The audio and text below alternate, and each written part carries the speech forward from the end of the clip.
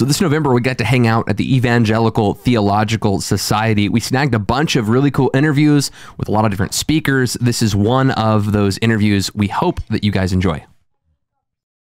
Hey guys, welcome to Remnant Radio. My name is Michael Rowntree. This is Dr. Carmen Imes, a friend of Remnant Radio. You guys have probably gotten a little bit used to her. So privileged to have you with us. We're at the Evangelical Theological Society, so you see a whole bunch of going on in the background here.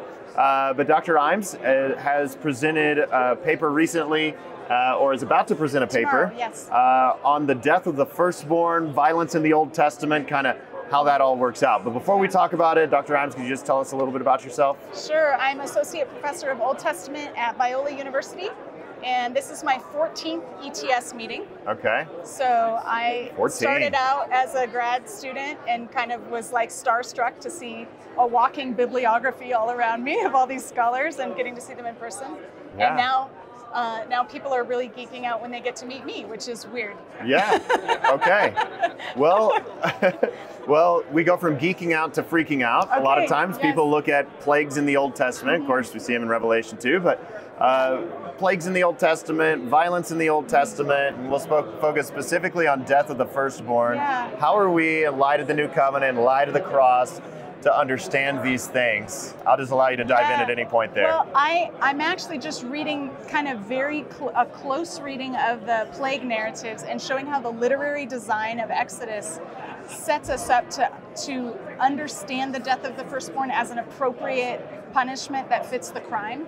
So we think of it as like, oh, these innocent children are dying. How could God do such a thing? So what I'm going to do in my paper is lay out how God is actually tremendously gracious and patient, and how he incrementally shows them who's boss in a way that doesn't cost anybody anything. Like if you think of the early plagues, like the water into blood or the frogs, what do frogs do? They don't bite. They don't hurt you. They don't hurt you. They don't get you sick.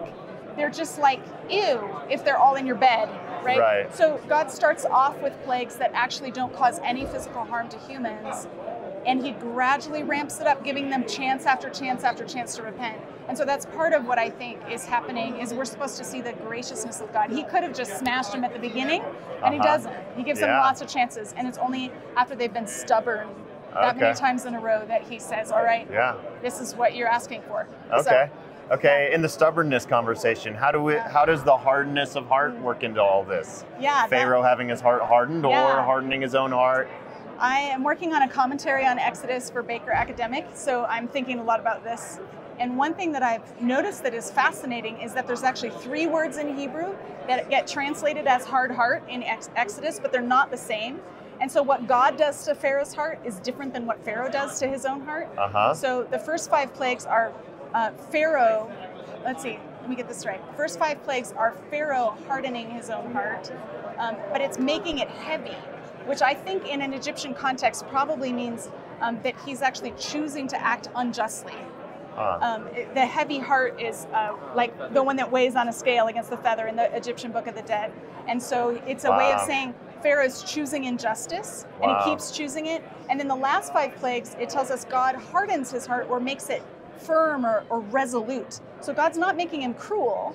He's not making him unjust. He's just giving him endurance to sort of stick out this showdown with God and to do what he has already determined to do. So there's not, like, he's not giving up his free will. God is just strengthening him to do what he's freely chosen to do.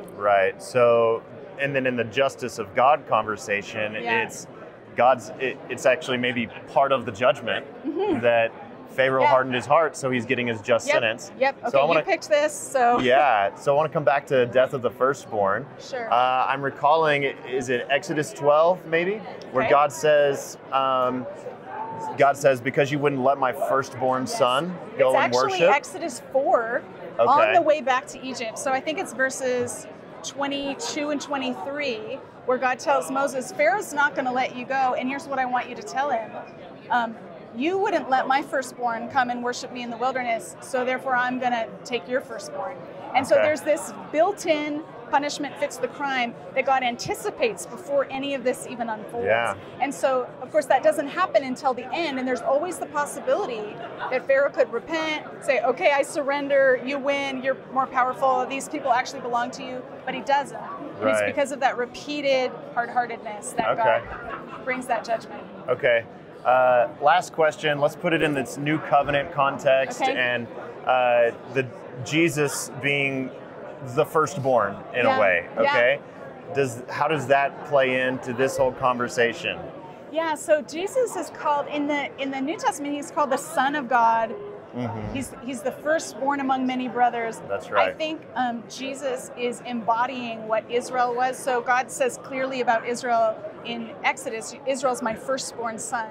And so then to call Jesus the firstborn is, I think there's a typological thing going on where Jesus represents Israel. Yeah. So then he experiences, because he's dedicated to God, he experiences everything Israel's supposed to experience, Right. including the blessings of the covenant. So there's been lots of debates about how could God have a son, especially in conversation with Muslims, like how God cannot beget or be begotten. Right. And I think the point of the language is covenant, not ontology, not like genetic or genealogical.